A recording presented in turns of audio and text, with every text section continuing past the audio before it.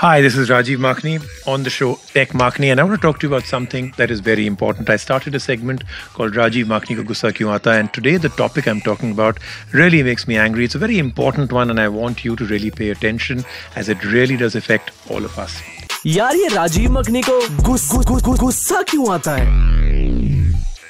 This is to do with how we all change our phones so regularly. We make fun of our friends who change their phones every 3 or 6 months, and we ourselves all change our phones at least once a year. That's become the norm.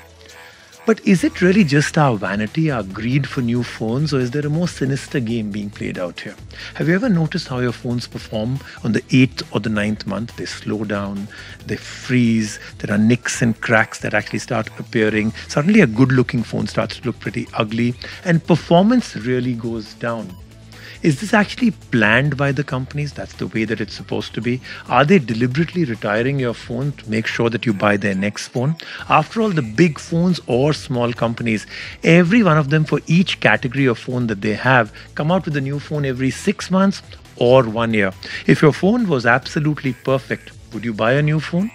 If you're frustrated, you're not happy with your phone on the 10th month, then when the new phone comes out, you're more than happy to plunk down the cash and buy a new phone.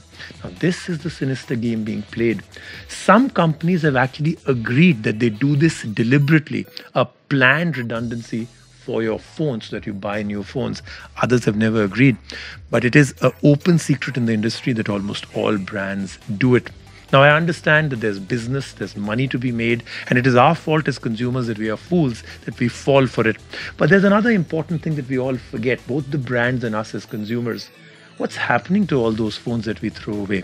In India, we have a second and third hand market, and the rest of the world, there are only few countries, and others actually throw away their phones, and there is no second hand market. Where do they all go? It's all e-waste. It's all going into garbage dumps. Very less things are retrieved from a phone.